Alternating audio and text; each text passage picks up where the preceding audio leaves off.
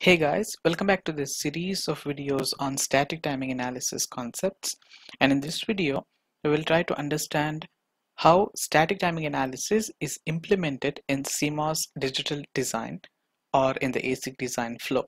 So without wasting time, let's get started with the topic. In CMOS digital design or in ASIC design flow, STA can be performed at many different stages of implementation, both at logic design phase and physical design phase. We know that in ASIC design flow, the first flow is actually the architectural design, and then the microarchitecture comes into picture, and then the real design starts at RTL level.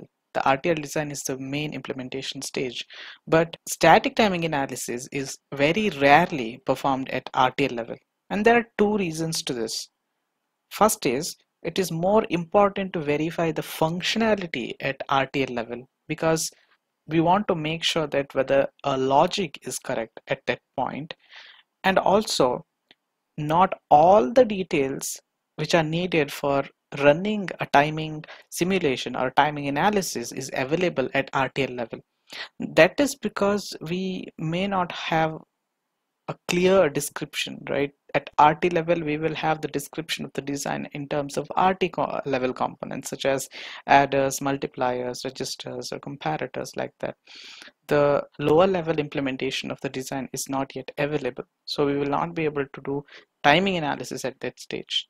But once the design at RTL level has been synthesized to the gate level, the STA is used to verify the timing of the design. But at the beginning of the logic design stage, such as at the synthesis stage, after we synthesize the RT level to gate level at least, the ideal interconnect is assumed since there is no information about the physical placement available. We don't know whether this cell is going to sit at this place or not. We just have the logical description.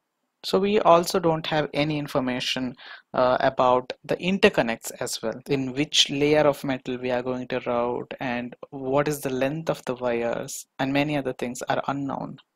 And this kind of model that we use where ideal interconnect is considered, when I say ideal interconnect, which that means we have zero propagation delay from one cell to another cell. This kind of situation is called as zero wire load model, which means to say that we consider that the output load from the wire is actually zero. So only the intrinsic cell delay can be used at this phase. Also, another technique can be used at this stage to estimate the length of the interconnect using a wire load model as well. The wire load model is nothing but it provides the estimated RC values based on the fan outs of a cell.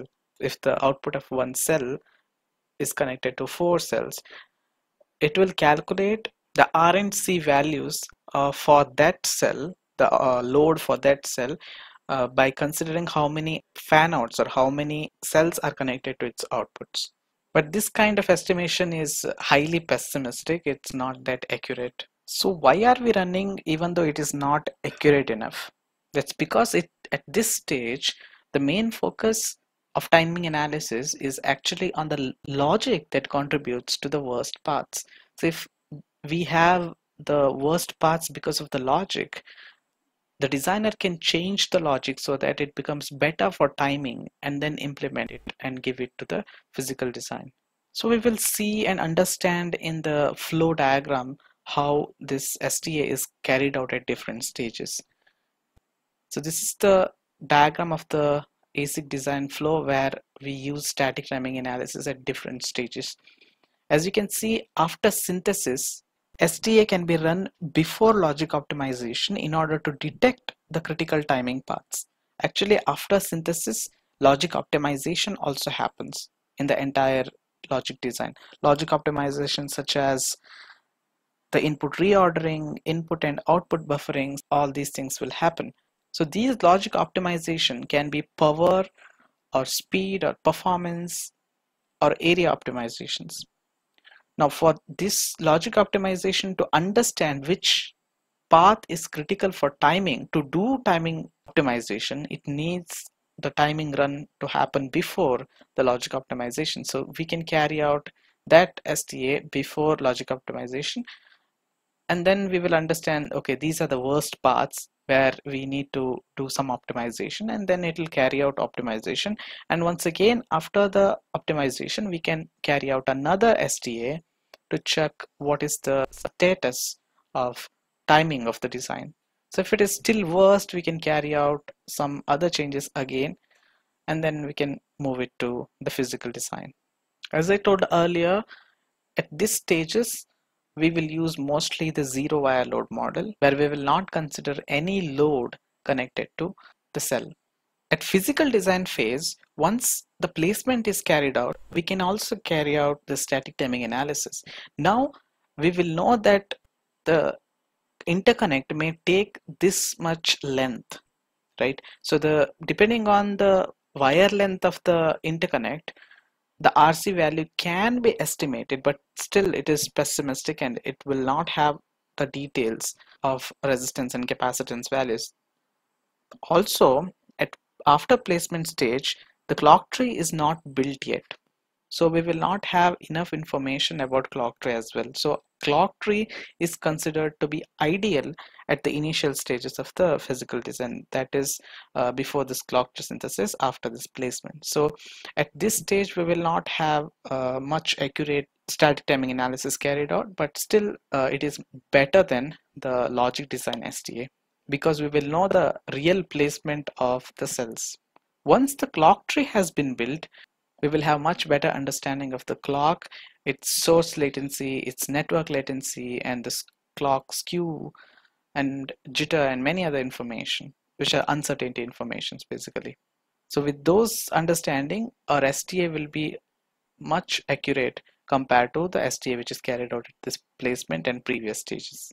And at each of these stages, if too many violations are reported, then there could be a reason for that. So we may have to debug that and then fix and then go forward to another stage.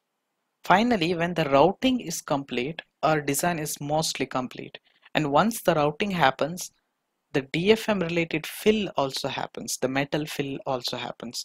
After this stage, the design will be sent to an extractor. The extractor is a tool which carries out RC extraction, the resistance and capacitance extractions from the metal. At this stage, we can consider the coupling effects of the net which is beside or adjacent to the net we are considering. So the crosstalk and noise effects are also being taken into consideration at this stage of the design.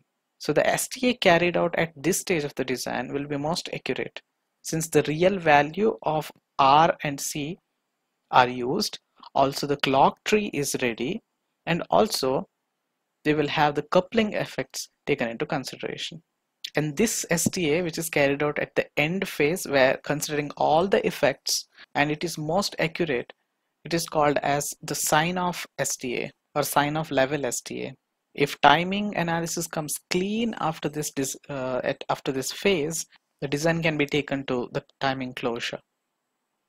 So to summarize, what we have understood about the STA is carried out at the different phases of the IC design flow or ASIC design flow, but STA depends on the interconnect model, whether we are using the zero wire load model, or then we will have multiple other models, whether we are estimating the interconnect resistance and capacitance, or we have used the real value of R and C from the extraction. Also, the STA is done with or without the real clock tree synthesis that is happening. So without the clock tree synthesis, it won't be accurate, and with the clock tree synthesis, it will be much more accurate. And also STA is done by taking consideration of coupling effects such as crosstalk or not is also another factor which will decide its accuracy. So usually the coupling effects or noise effects will be taken into consideration at the sign-off level STA, where we are about to close our design. But at modern technology nodes, some of its effects are taken into consideration at the initial phase, but it is still a little bit less compared to the other effects. So I hope you got some idea about how static timing analysis is carried out at different phases of the design and what kind of accuracy is maintained at different phases of the IC design flow. Thanks a lot for watching. I'll see you in the next video, and bye bye.